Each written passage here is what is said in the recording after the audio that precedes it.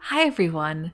This video will demonstrate how to properly care for your water and evacuation lines in your dental treatment rooms.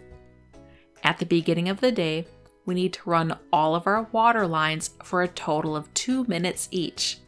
This will help flush out the stagnant water and any buildup of microorganisms that may have settled in the lines overnight.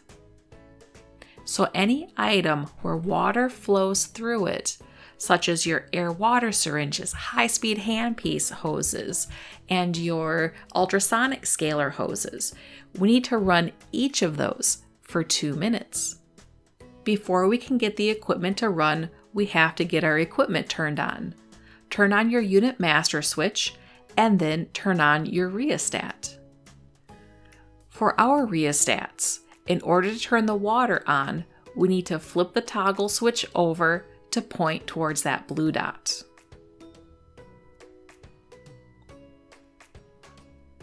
With the master unit switch and the rheostat on, I can now run my water lines. We can run our lines with clean, bare hands. Press the water buttons on both air water syringes at the same time for time efficiency. Direct the water into the sink. If you're too far away from the sink, direct the spray into your HVE hose. Do that for a total of 2 minutes. Next, we can run our high-speed handpiece hoses. To get the high-speed hose to run, we need to step on the rheostat. Direct the hose towards the sink, and then step on your rheostat. Do this for a total of 2 minutes.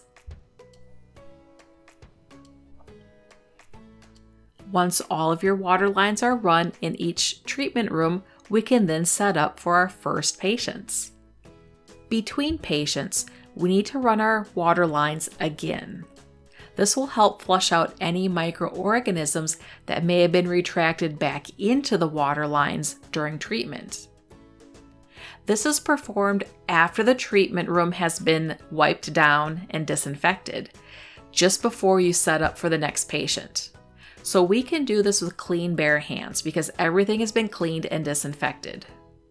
Run all of your water lines again. This time, they're only run for a total of 20 seconds. So the air water syringes, 20 seconds each. High-speed hose, 20 seconds each. And if you have an ultrasonic scaler, that would be done for 20 seconds. One additional step that's done between patients is to freshen up the evacuation lines. We need to suction a cup of water through the HVE and a cup of water through the saliva ejector. Turn your HVE on and dip it in and out of the water. This will help to create some turbulence and shake off any buildup of debris inside the hose. Do the same thing for your saliva ejector. Dip the hose in and out of the cup of water to help create turbulence and shake up any debris from those inside lines. At the end of the day, when we're done with all patient procedures, we can then do our end of day procedures. To take care of the evacuation lines, we're going to suction a half gallon of evacuation line cleaner in each room.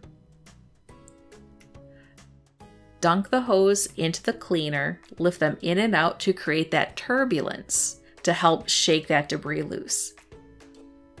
Dunk your saliva ejector between 5 and 10 times.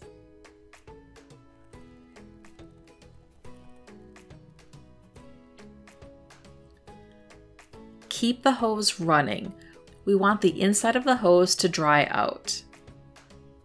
Keeping the suction on will help draw air in, creating a dry environment. Remember, microorganisms need water to live and reproduce. So if we can dry out the lines, it's harder for the microorganisms to survive. With the HVE, it'll suction the solution much more quickly, and that's why we do the saliva ejector first. So with the remaining solution, we'll use the HVE to suction the rest of it up. Dunk the HVE tip in and out of the solution. again creating that turbulence to shake the debris loose from the inside of the evacuation lines.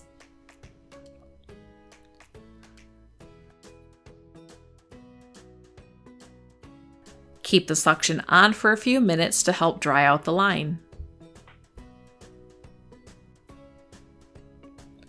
After we've taken care of the evacuation line, we can then take care of the water lines if we're using self-contained water systems. So a lot of dental offices use self-contained water systems where we can control the water in the system.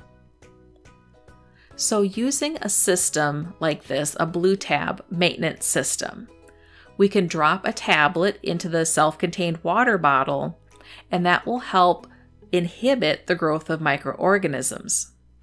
For this particular brand, we dissolve 1 tablet in a liter of water. Once the tablet is dissolved, the water can be used for up to 28 days. Now, these maintenance tablets are very different from shock tablets.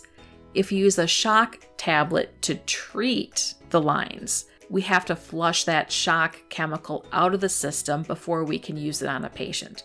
So always be sure to follow your manufacturer's written instructions. At the very end of the day, we need to turn off the master switches that are on the wall.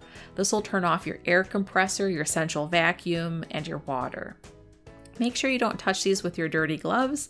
Take your gloves off or use an elbow to turn the switches off. Now with those switches off, we can check our evacuation traps.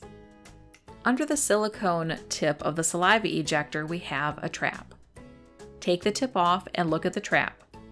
If you can see the holes in the trap, it is still good. If those holes are clogged, we would need to remove the trap and replace it with a new one. For the HVE trap is under this larger lid. We can remove the lid, take out the trap, and if there's a lot of debris in it, we can dispose of the trap and replace it with a new one. Make sure you follow your local ordinances when it comes to waste disposal. A lot of areas require special disposal if you have amalgam in your traps. Once you've cared for your traps properly, you can then disinfect your treatment room. One last trap that needs to be checked is the trap that's on your central vacuum. The trap is in this piece that looks like a mason jar. To check it, you would unscrew this jar, pour out the liquid that's inside, and then clean the trap. Now they do make disposable traps for this one. The entire jar is disposable along with the trap filter that's inside. That's the easiest way to take care of this particular item. I hope this has been helpful. Thank you for watching.